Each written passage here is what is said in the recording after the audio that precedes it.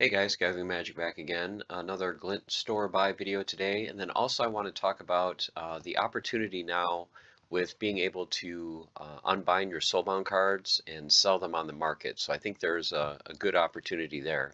So I'll talk about that in a minute, but for right now, let's go ahead and do the Glint store buy. Haven't had as much time to play, so I didn't really get any Glint for my third account. So this is my $10 account. I'm going to go ahead and I'm going to get 2 rares,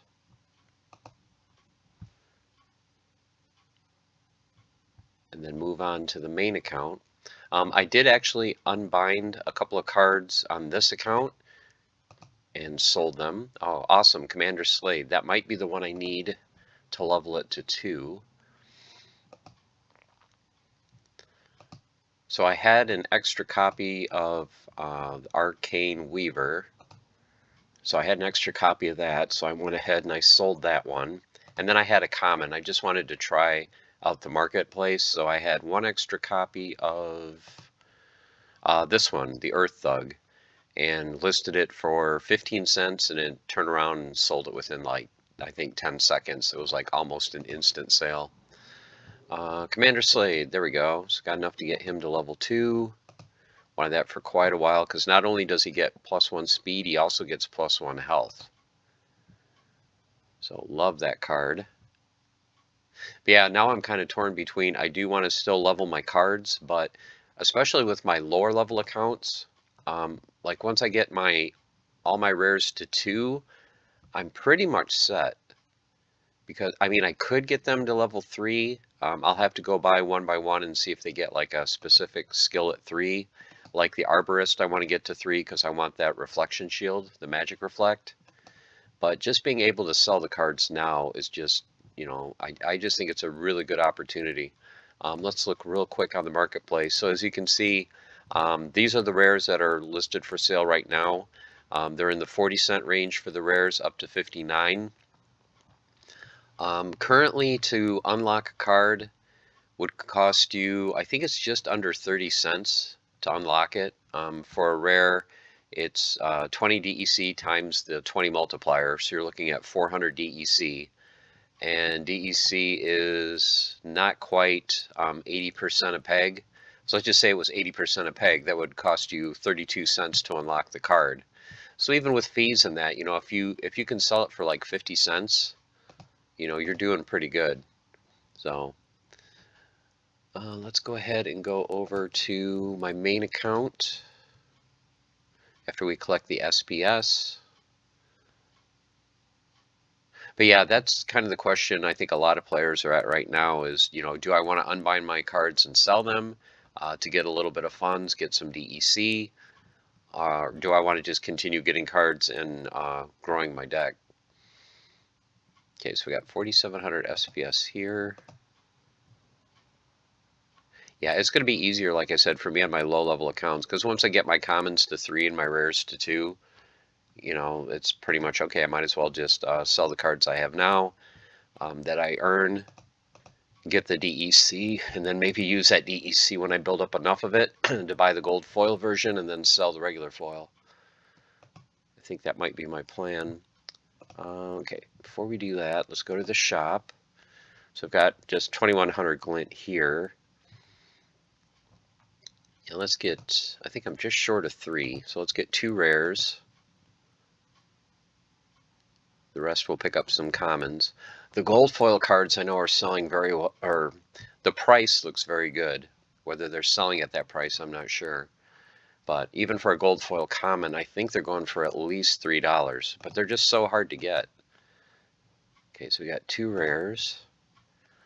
639, so I've got enough for 4 commons. And I don't believe in using the potions for doubling the chance. To go from 2% to 4% really is not worth it. So there's our 4 commons.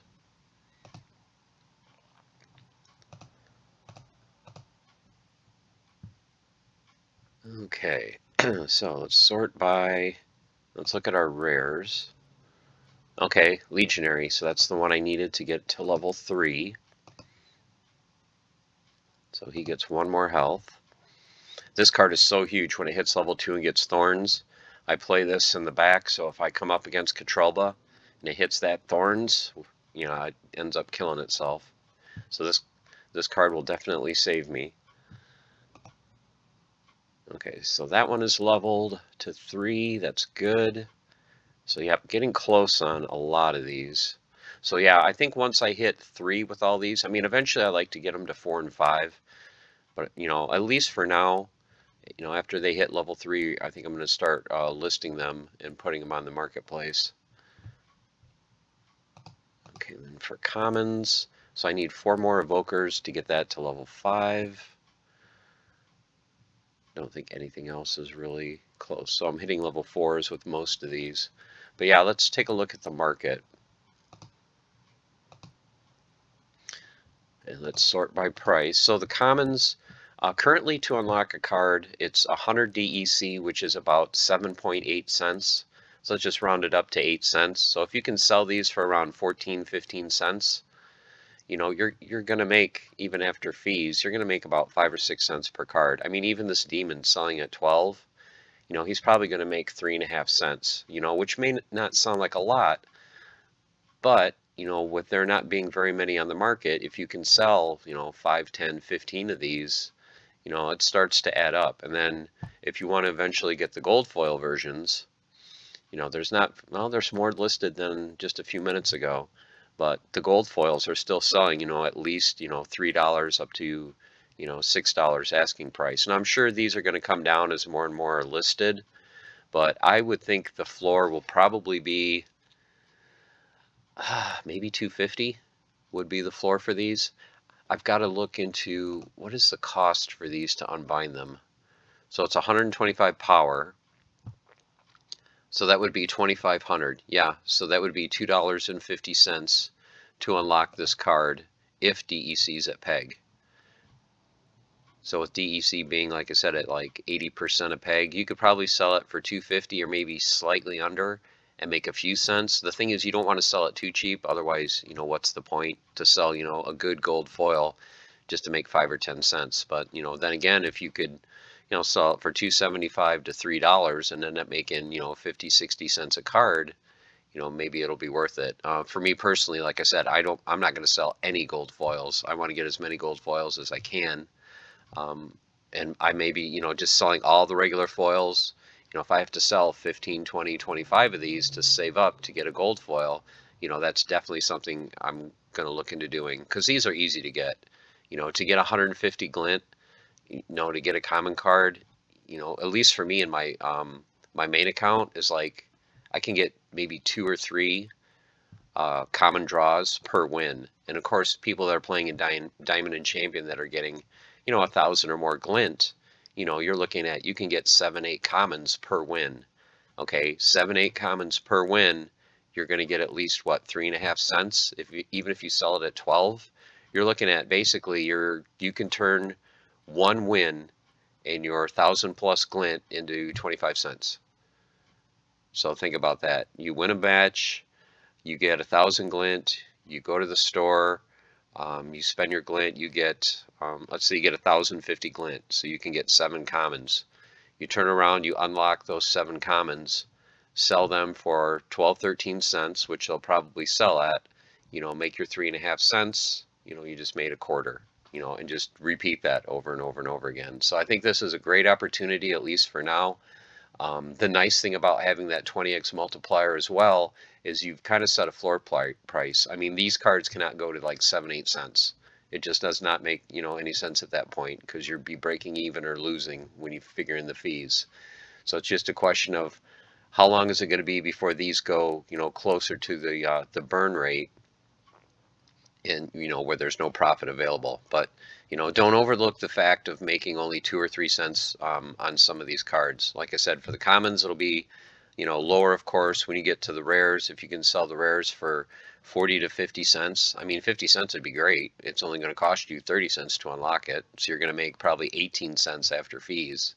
So don't overlook the power of being able to unlock and sell these cards. So I want to go more depth into it when I get some more time, you know, throw up a chart, do some numbers, all that fun stuff for everybody that loves all the numbers. But Just wanted to let you guys know, Aftersound did a video on this earlier today, that this is a great opportunity, not only just to make a little bit of money selling these cards. Remember as well, when you do unlock these cards, that DEC gets burnt. So if we can get the community to start, unlocking these cards, selling them, putting them on the market, I mean, all of these cards you see on the marketplace have burned a lot of DEC. And that's just going to help the flywheel. That's going to help DEC go up, and that's going to turn around and just, get the flywheel going. So hope you guys found this useful. Let me get your feedback. Are you planning on unlocking any cards now that you can? Have you sold any cards? Have you bought any cards now that you're able to specifically target, certain cards that you want to buy, like Commander Slade? It's like, hey, I can go to the market now and buy them. So let me know your feedback, and like I said, I'll do a video on this probably sometime in the next couple days, maybe this weekend. I want to get more in depth into what I think is just a fantastic new ability that we have in Splinterlands to sell these new soulbound cards. So stay tuned for that in the coming days. As always, stay the course, keep on forging, have fun. I'll see you soon. Take care.